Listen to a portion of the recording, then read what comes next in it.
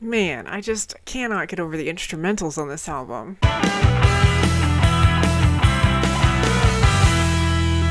Hello everyone and welcome back to my channel.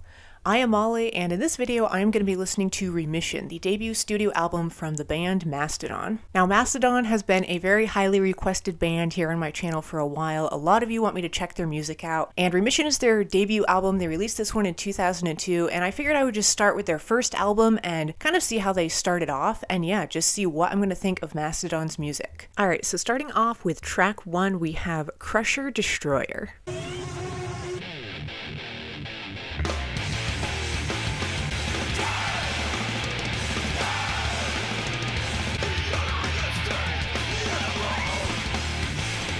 I love it. There's kind of a twanginess to the guitar at certain points. I love the sound of it. It just has a really playful quality to it.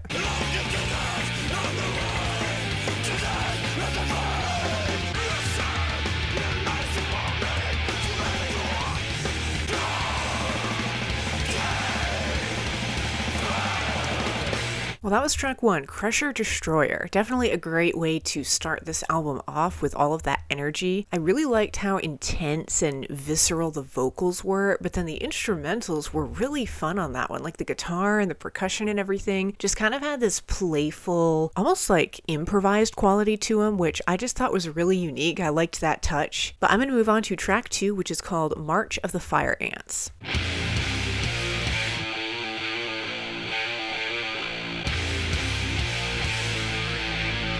Right off the start, I love this one. It has such a heaviness to it.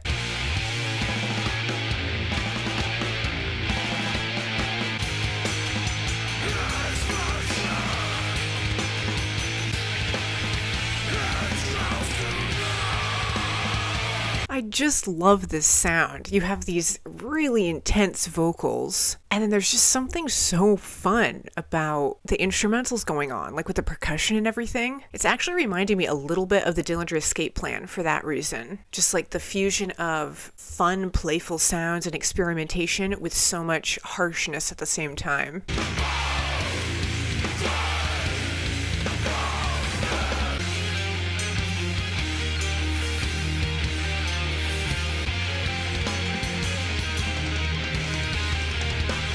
It's like this song is slowly building up now. I love this part.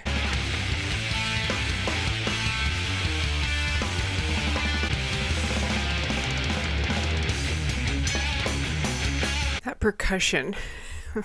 I just am really enjoying it on this album.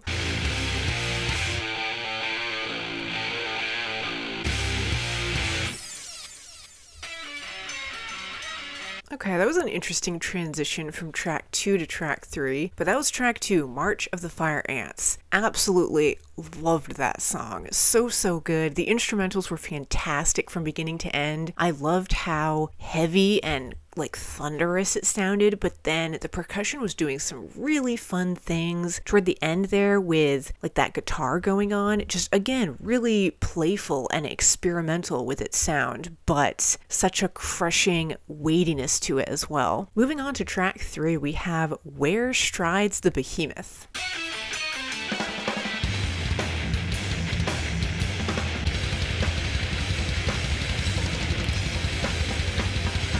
I love these instrumentals. I just can't get over it. They're so awesome.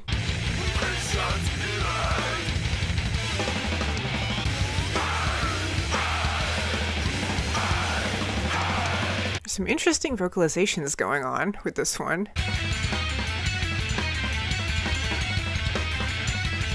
Yeah, there's such a clear tone to that guitar.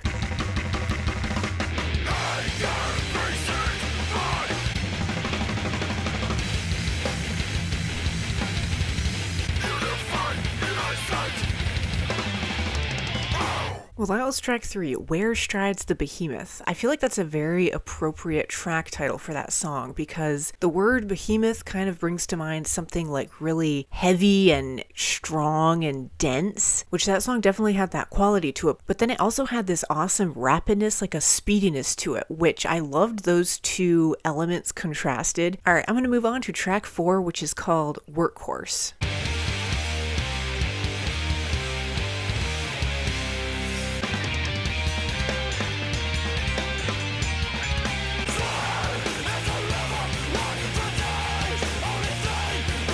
vocals just came out of nowhere, bringing all the aggression with them.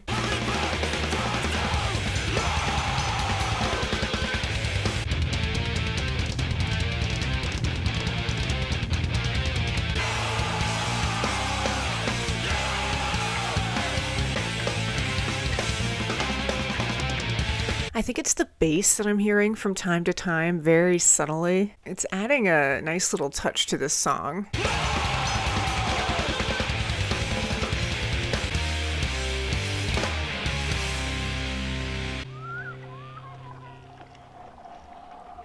Alright, then we had some ambient sounds at the end of that one, but that was track 4, Workhorse. This whole album so far is just like a hammer coming at you, like it's just bringing this really driving intensity to it. I love it. And that track was definitely no exception. It just had such an awesome heaviness to it. Those vocals too, like right off the bat, they just brought so much energy to them. Okay, up next is track 5, which is called Ol'e Nessie.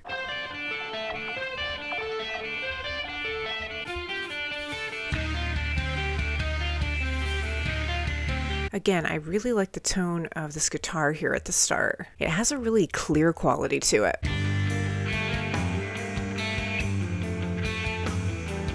Alright, now it's like the song just kind of opened up a little bit. There's almost a softness to this one.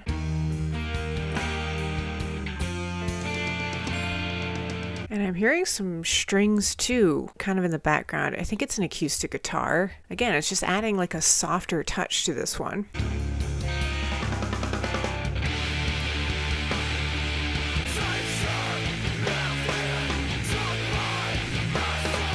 It's like this track just keeps growing, it keeps expanding. They just continuously like add new elements to it.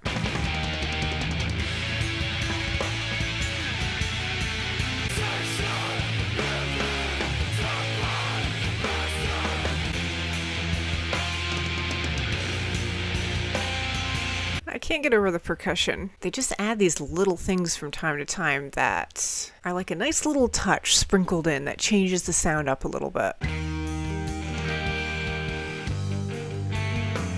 Yeah, this more acoustic portion of this song actually is kind of giving me some Dev Heaven-ish vibes.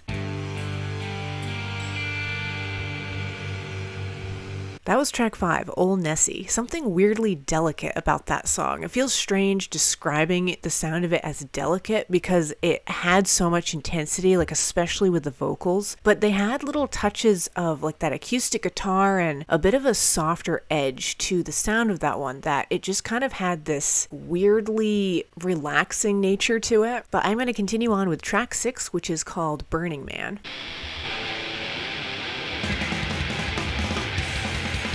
Okay, the relaxing quality is gone. I'm picking up on that bass again that I mentioned on one of the previous tracks. It's really subtle, but it's a cool sound.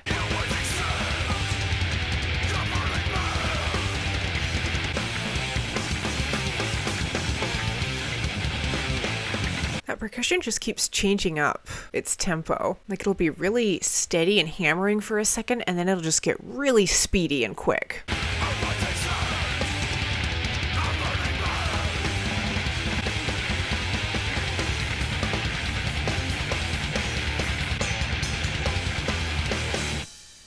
Well, that was track 6, Burning Man. I love how they put that one right after track 5, Ol'e Nessie, because we had that kind of more gentle, slightly more restrained song, and then I think Burning Man was probably the most like rapid, speedy of all the tracks on this album so far. Again, just those guitars bringing so much energy and impact to their sound. Alright, up next is track 7, which is called Trainwreck.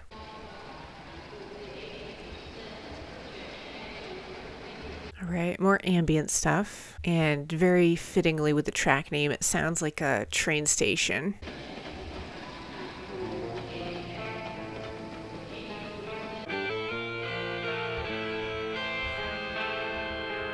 Again, such an amazing clarity to the sound of this guitar.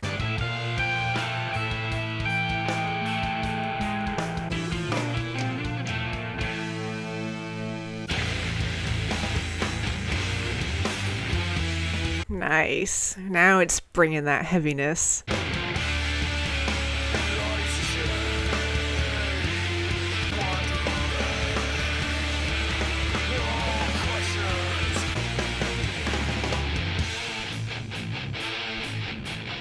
There's almost like a slight staticky sounding quality to these guitars at times too. I don't know exactly how to describe it. It just kind of has like a fuzziness to them.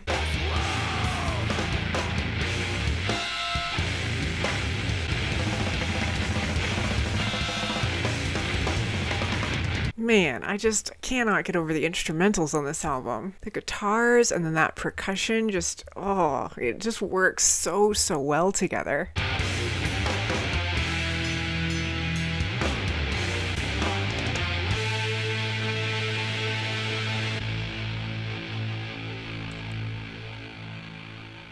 That was track 7, Trainwreck. I really can't get over this album. I'm just enjoying it so much, and that track was no exception. The instrumentals just blew my mind on that one, especially at the end there. Like, they were just bringing so much intensity and variety to the sound with just the guitar and the percussion alone. They were doing so much with it. And I love how clear this album sounds. There's kind of a weird, like, fuzziness to the guitar, and yet it sounds really sharp and clear at the same time. I don't know if that exactly makes sense, but that's what I'm picking up on, and I'm just really enjoying it. But I'm just going to move on to track 8, which is called Trampled Under Hoof. A lot of these track titles are just conjuring images to me of like very heavy things in my head, which I think is very fitting for the sound of the album.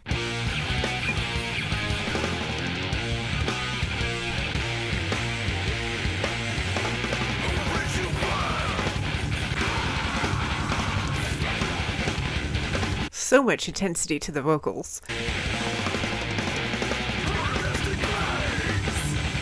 There's almost like a strange distortion to them too, I think. Or maybe I'm just hearing things, but it almost sounds like there's this like slight garbled quality to them.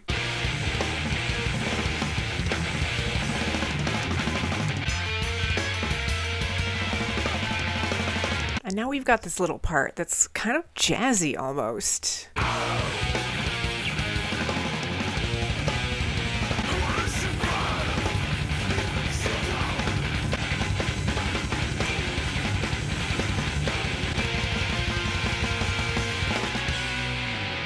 That was track 8, Trampled Under Hoof. It kind of reminded me a little bit of track 6, Burning Man, in how it just was really speedy. Like, that was such a quick, fast-paced song, and it really did sound like you were being trampled. It just had such an amazing heaviness to it. I mentioned earlier, it's almost like this album is just like a hammer, just hitting you over the head with so much intensity, and that track was a great example of that. All right, up next is track 9, which is called Trilobite.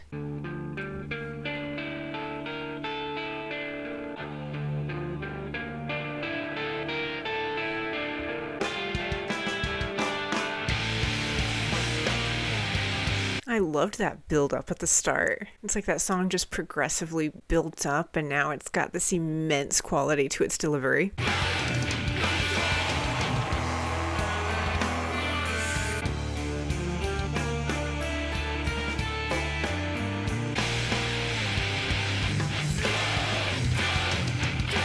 I just love how it's so calm and kind of weirdly relaxing, and then they just bring that heaviness. It just like wakes you up out of this slumber almost.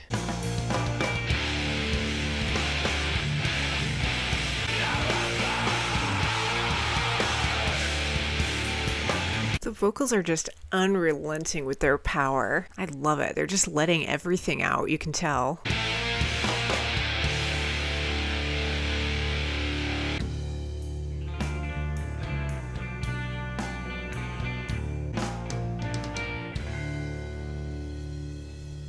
Track 9, Trilobite. Parts of that song were so subtle. Like at the end there, it was really restrained and like calmed down. But then when the vocals would come in, man, they just brought so much intensity to them. This whole album is just such a delicate balance of calmness and then like visceral intensity and heaviness, and they're just balancing the two so amazingly well. I love it. Moving on to track 10, we have Mother Puncher.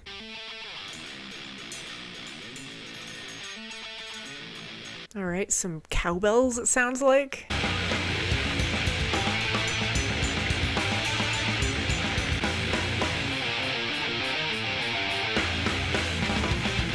Yeah, they're doing a lot of change ups with the rhythm and everything with these songs. Like, you'll kind of get into a little bit of a groove and then they'll just change it up on you.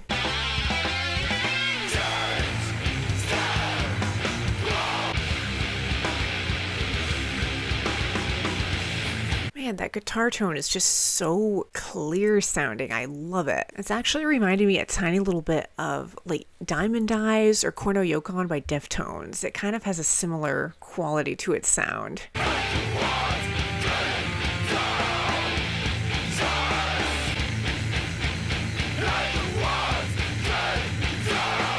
That was track 10, Mother Puncher. Such a sludginess to that one, and I loved how they were changing up like the rhythm and everything a lot. It just kind of kept you on your toes. You never really knew what to expect. So moving on to the final song on Remission, we have track 11, which is called Elephant Man.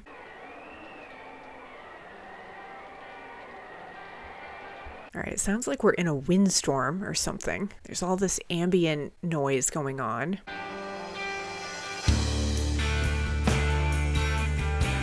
Alright, it sounds like we have that acoustic guitar back on this one.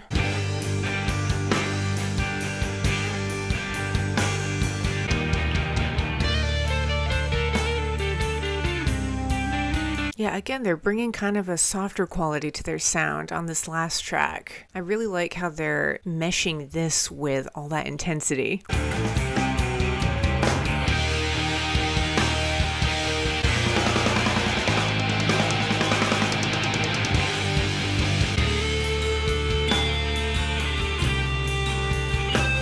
Alright, we got the electric guitar coming in now.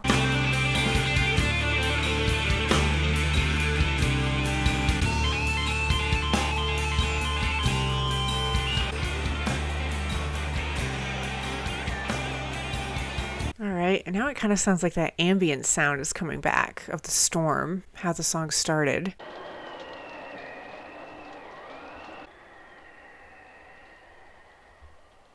So it faded out and now it's just quiet. Now it's just like a bunch of staticky noise. It's like the storm has been amplified. It went from being in like a windstorm and now you're in the middle of a tornado or something. Alright, well I guess that is track 11, Elephant Man, the final song on Remission. Interesting way to end this album with all of that static, kind of just like a white noise there at the end. But the main portion of that track was just awesome, I thought. Completely instrumental, no vocals. I loved the guitar solo there toward the end. It just brought this funkiness to it. Again, kind of like a jazzy quality, more of their playful side. But then they had like kind of a calmer, more acoustic portion to that song as well. And yet again, they just fused all of that brilliantly, I thought. Alright, well that sums up my reaction to Remission, the debut studio album from the band Mastodon. This album was absolutely fantastic. I loved every second of it. So entertaining to listen to. I loved how heavy it was, but it had this awesome, fun, kind of jazzy quality to it at times. Very experimental with its sound. The instrumentals I thought were absolutely amazing from beginning to end. Just everything worked so well together. I'd say track 2, March of the Fire Ants, was for sure a standout. It just had so much energy to it, and those guitars, just the sound of those guitars was amazing. And also track 7, Trainwreck, was just a bit different. I liked how it started out with that ambient sound in the train station, and the vocals were a little bit different too on this one. But I can absolutely see why you all have been recommending Mastodon to me for so long in the comments, because based on this first album of theirs, their music is absolutely incredible. I love it, and I will definitely be checking out more of Mastodon's discography, that's for sure. But yeah, as usual, thank you all so much for watching. Stay tuned, and I will see you in the next video.